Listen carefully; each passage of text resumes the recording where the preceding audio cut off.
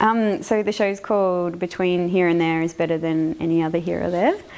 And I think actually most of the work is a pretty direct response to the residency I did in Iceland last year in Reykjavik. And I always say that I went there expressly not to paint pictures of this unusual landscape that I was going to see, just to use the time to chill out and sort of refocus some ideas and think of some new stuff. And then I think I'd been there for about 24 hours before I was drawing rocks and all sorts of natural phenomena, which I hadn't really done. All my work before that had been more interior focused and object focused, and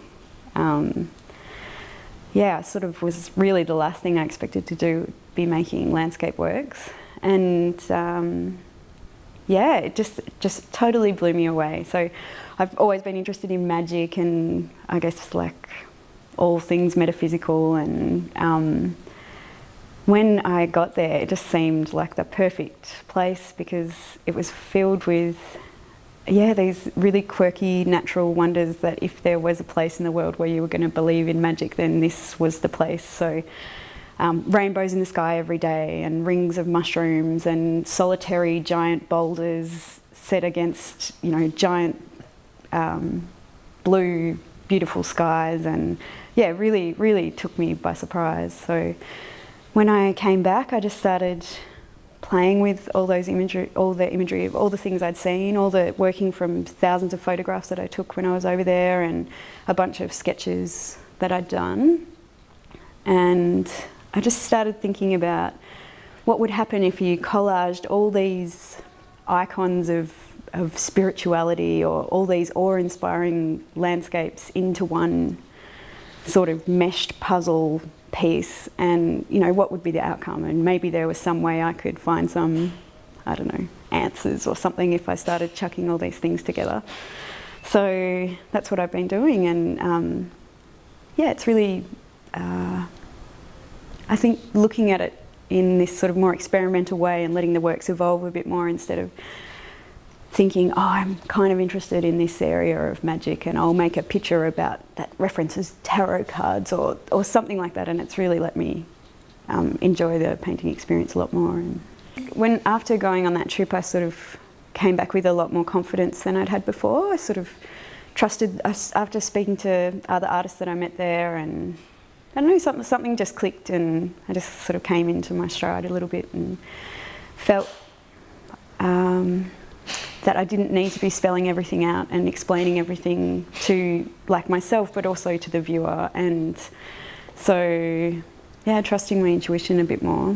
And I think for this show, I just sort of started out making a series of small paintings. I knew they were going to be based on this imagery that I'd seen, and based on this idea of kind of throwing these, I don't know, psychically charged places together and seeing what happened. And that was it, and I just let them evolve, and it was amazing. The results were really, was a big progressive step for me. So, and a much more enjoyable way to make the work. There were surprises happening while I was making it, instead of it being, yeah, like making plans and executing them to the finest detail. Well, I've always been interested in pareidolia, which is when you see shapes in the clouds that look like whatever, or you know, the rabbit in the moon and stuff. And so I think I've always let those kind of unexplained formations happen in my in the sort of blurry aspects of my work, but I never really let them happen in the detailed areas. And by sort of grabbing little pieces of imagery from my travels and piecing them together in a sort of nonsensical way, it let some of that same stuff that happens in the blurry,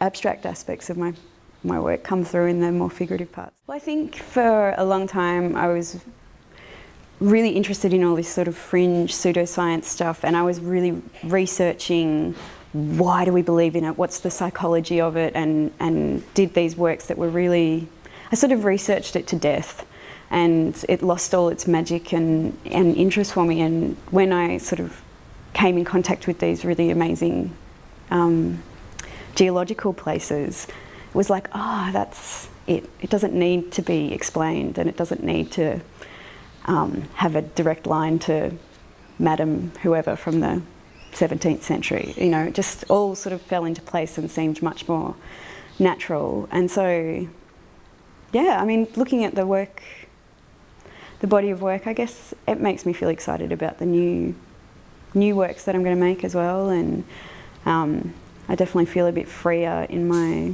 subject matter, and so, you know, I'm excited about what might come next from exploring this in a different way. And did that experience also inform the materials that you use because of the connection with nature and this magical understanding and awareness of just things that surround you every day? Well, I think maybe it made me able to describe some of the materiality I've been using a bit better. So doing those big sort of abstract spills and letting the paint kind of do its own thing that was beyond my sort of fairly tight style in other areas. That sort of, I don't know, within that landscape context it seemed to make a bit more sense than, seemed to be easier to describe than it had been before. So, but yeah, I don't know, my work's a lot more colourful after being there, which is nice. So there were literally rainbows every day, and, you know, painting rainbows, I never thought I'd be painting rainbows. Yeah, so, and one of the biggest works in the show is a giant rainbow in it, so.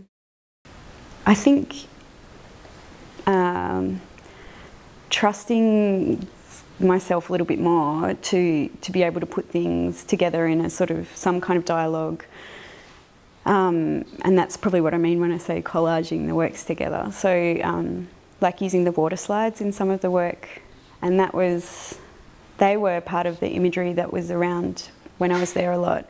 And then when I started thinking about them, you know, maybe things like water slides and theme parks are replacement for this spiritual thing that we don't really have access to anymore. And so, yeah, trying to make some kind of conversation within them, but playing is pretty good.